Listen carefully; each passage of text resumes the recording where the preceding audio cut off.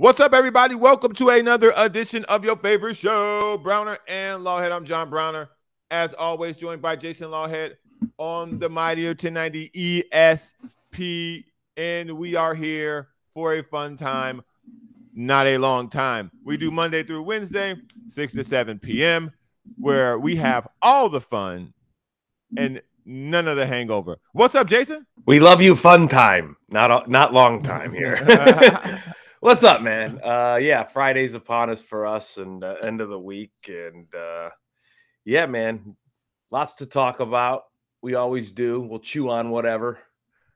Did you watch the All-Star game last night? Before we get to that, okay. If you are a fan of live music, Jason, I need you to comment yes or no. Yeah, I love live music. Are you a fan of dive bars? I'm from Lorain, Ohio. If there was a dive bar, walking dive bar, Capitol Hall of Fame, if there was a dive bar Hall of Fame, we would be up for it. Are you into cover bands? I don't mind a cover band. Me and my wife have this funny joke about cover bands. I mean, I know you're going to a promo here, but me and my wife got this funny joke about a cover band music festival. I'll tell you after you promo it. Then all of you, if you are a yes to all three of those, bang, bang, bang, then I cordially invite you to Keg, the dad band. I don't know the name of the band, but Bill Hagan, the owner of 1090, is doing a show, him and his band, at the Kraken tonight, starting at 8 p.m. It's 3 sets. It'll be a great time.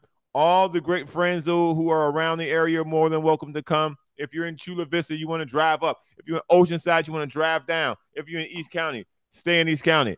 But I'm gonna swing through. Oh, yeah? Yeah. It ain't far from home, and the Kraken's a fun little spot right on the Coast Highway, not far from home. So I'm not gonna get there right at 8. I'll get there casually late, but I'll probably get in there around 9 or so, 9:30 for a little bit. Pop in, listen to some jams, have a little beer or two. Yeah, what a great spot. So if you're in that area, I definitely would go. I have made it clear to all those who know I will be stopping across the street at Pacific Coast Grill for espresso martini. Ooh. And then taking in the activities. You're an aristocrat, huh? Oh, okay. Getting that espresso martini, pre-gaming across the street at the tablecloth restaurant. Then come on over before I dive bar. Yeah, a little biker bar almost, kind of. Yeah, right. But it'll be fun. Yeah, man. Bill Hagan's been awesome awesome with the station, and he's been very helpful, and he sent us all these nice, lovely packages containing shirts that if you are one of the first 50 people tonight, you will get a free shirt, which is a great way to pack the crowd with 50 people when the show starts. So I'll be there. I'll be wearing this shirt from this package. I lost a bet, so I'll be there till it's over. Ooh. And it'll be a good, okay. Yeah. It'll be a good time, man. It'll be a good time. I'm looking forward to it. I'm not really big on cover bands. More importantly, the particular type of cover band, because I don't know what they do per se. But we'll see, man. We'll have a good time. It'll be fun, man. And as you said earlier, Bill has been such a generous guy with his time and his efforts. First off, I mean, everything he's put his stuff into and what he continues to do, and the work he put in, getting ESPN, getting Jim Rohn, all that kind of stuff. But then just the guy he is to like us, we barely know him. We met him a few times, and he's really supportive. But hey, here's some Padre tickets. He invites you out on fishing excursions or other things and movie premieres. So he's always thoughtful that way about people that really he doesn't know, but because he supports us. He really shows it in just these ways. So I'm going to be out there to watch him jam. That's for sure. I will 100% support this man and his effort, even if I can't remember the name of the band. Listen, the reason why people always give me a break on forgetting names, because they know I forget names, but I show up, I support, I won't forget your face. That's all that needs to be known. So in the end, if you're good, I will definitely pump you up if you're good. So shout out. I'll see everybody out there if you're coming. If you're not coming, like it on Twitter or something. Speaking of liking things, like, share, subscribe to the show. If you miss anything, head over to the iTunes podcast store or head over to the YouTube under Kaplan and Crew. That's where Brown and Lawhead is and are and will be. #1 podcast in the Great Friends Podcast Network. Listen, I got a thing. I want to talk about it on the show today. I love John Madden, the game John Madden. John Madden, obviously, rest in peace. He's on the cover of the game this year, Madden 23. We're going to talk about that for a little bit. The All-Star game is an interesting watch. We'll see how people took in it. We'll see how Jason took it in. We'll talk about how I took it in as well. But I want to start out with something. Poor baby, right? The smallest violin in the world type situation. I understand gas is expensive. I understand that there are people struggling, right? So the idea that someone has to get their own plane or purchase their own plane ticket isn't really top of the mind for people. But in a sports aspect, this would be the equivalent of being employee of the month. And they're going to send you to the yearly conference of the corporation you work for. They're going to send all 12 of you, each employee of the month, but of your branch that you work at. They didn't pay for you to go. You got to drive yourself. Because if you're a pitcher for the A's, or most importantly, Juan Soto, you had to get your own flight to Los Angeles for the All-Star game. Now, Juan Soto is a different story. They're going through some beef. He wouldn't sign a 15-year contract. So they're like, hey, you on your own. But what happened with the A's really bothered me more than anything, because I love pettiness. I could sit around with the petty all day when it comes to sports and this type of pissing contest. But what happened with the A's should never happen. Right. If the A's did this because they didn't have the money, then we need to look at the A's ownership, and it needs to end tomorrow. Major League Baseball needs to purchase the Oakland A's. If they can't pay for the plane ticket of the player that they're sending to the All-Star game. One of the things that happens in sports is that really, really bad teams get overlooked. And in what pretty much is a regional sport, being baseball, bad teams absolutely don't exist. Listen, the A's are worse than that. And so when you're looking at the way that they're running their franchise in a building where poop comes in the dugout, true story, where they let their manager go because they knew they were going to not compete, when they traded their best players away because they didn't want to pay them. This should be illegal. This is bad for the sport. This is bad for the community.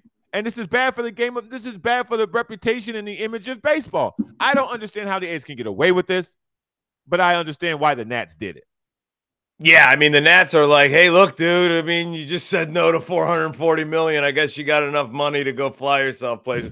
Have fun. Good luck. I don't mind it from the Nationals. It's like, dude, what else do we got to do but offer you $444 million? So obviously you don't want to be here. We're gonna spend our time and resources working on a trade for you. Have fun at the All-Star game, being 1/10 of a national, basically. I get that. I get that. Right, like you're on your way out. One of his, what they ought to did is one of his legs on his pants should have just been the team he's going to, because he's basically one step further to that team. Anyway, now the A's have just been cheap forever. We've all known that. I mean, that torch has been passed, started by Charlie Finley in the 70s, that broke up that great dynasty that he really didn't have to, if he didn't want to. And could have spent money on at least a lot of those pieces to keep them throughout that 70s run. But no, he elected to be cheap and sell guys like it was like the 1920s.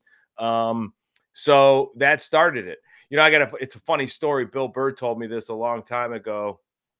Bill's younger sister, he's got a younger sister. And one of her first jobs out of college was she worked for the Oakland A's front office department. You know, like one of those kind of, she had come from a good college resume and all that stuff. But, you know, she was in the inner workings, and she had to take, like, they made her pick up after like an honorary day. They made her in like her small little Toyota nothing that she just bought, you know, living in the Bay Area at high rent at 23 years old, made her go pick up Raleigh Fingers at a hotel and drive him to like Oakland Airport in some small little, like, pop that little hatchback trunk, and it was just like one of those. That's just a prime example. This is probably only 10, 12, 13 years ago, maybe tops, I'd say. And that's that. And the fact that you're right, the fact that, and I'm always the last guy. I'm old school and everything. It's like, man, I wish the A's couldn't leave Oakland and just build them a new state. They sound the Oakland A's, so much success, so many great players. They should stay in Oakland. But yeah, dude, they've got feral cat colonies living in that stadium. They've got sewage going through the dugouts. They make, like, you saw the movie Moneyball, right? I mean, they're making players spend $1 in their Pepsi machine in the clubhouse. They're not even giving them free soda.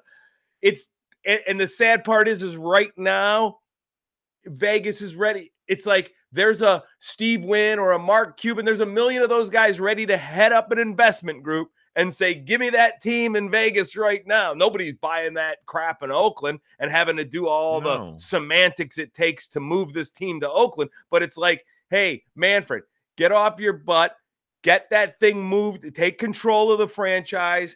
We'll get all of our ducks in a row. We'll get the stadium, everything, whatever we got to do, and we'll start playing ball in Vegas by 2023, 2024, whatever it is. I think that this is sign number one, that by the start of next year, all wheels should be in motion to put that team in Las Vegas. It's got to be. There hasn't been any formal announcements. There's no really other place to put a baseball team other than Las Vegas at this point. And I sincerely hope that, because if I'm a professional athlete and I make it to the big leagues, I shouldn't be dealing with minor league issues. This idea or this situation is so beneath Major League Baseball. Like, if I'm Major League Baseball and I get wind of this, $1 million fine. $1 million fine. Now, not to the Nats, again, because that's just pettiness. They can say, listen, this guy XYZ didn't make it. They can come up with a reason.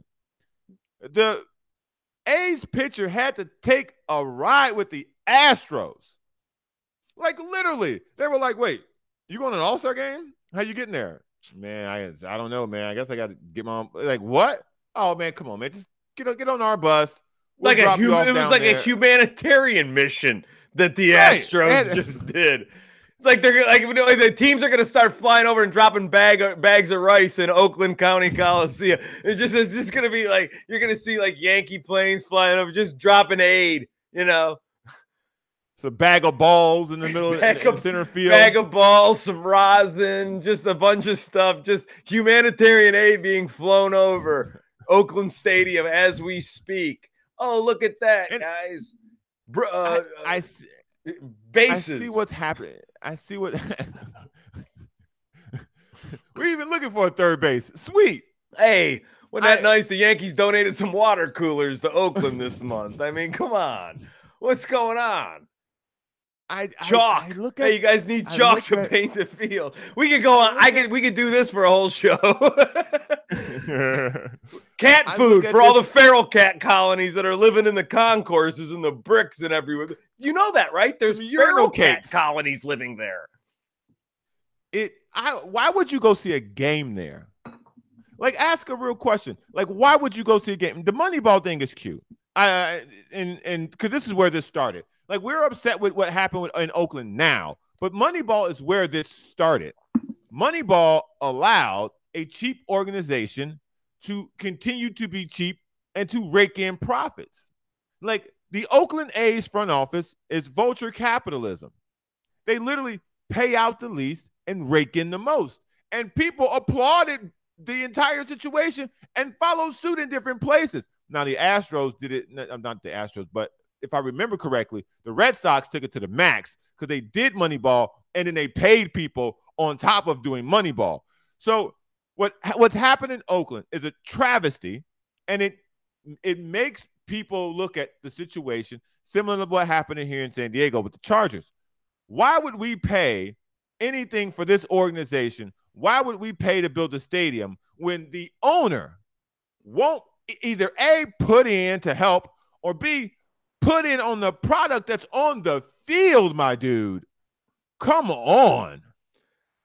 Yeah, I mean, it's just, but it goes right back to the origin of that franchise, how it's always worked. And that just happens, right? That just becomes this, DNA, right? Like Right. Steinbrenner changed the attitude of the Yankees, right? So when, the Yankees' old ways of just always being better than everybody because there was 10 teams in the league and you only had to win a pennant, eventually as the game grew and Mantle went away, the Yankees had a hard time adjusting to expansion, and then eventually they didn't have the farm systems that they once dominated because they were spread thin and other teams, and then all of a sudden he made that statement. He came in and bought them when they were at their lowest in the 70s and said, I don't care how much, I don't care if it costs me money out of my own checkbook. I will get everybody and we will win. And that attitude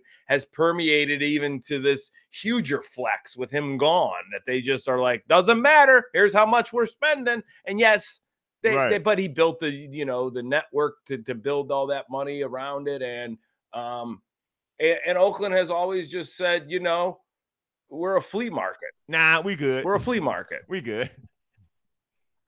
It's funny you brought up the Yankees because if you were to listen to Aaron Judge, you would assume that being a Yankee ain't for everybody. Yeah. Like it's funny. It's funny how you are speaking of the mystique and how the Yankees will spend whatever it takes to get the job done.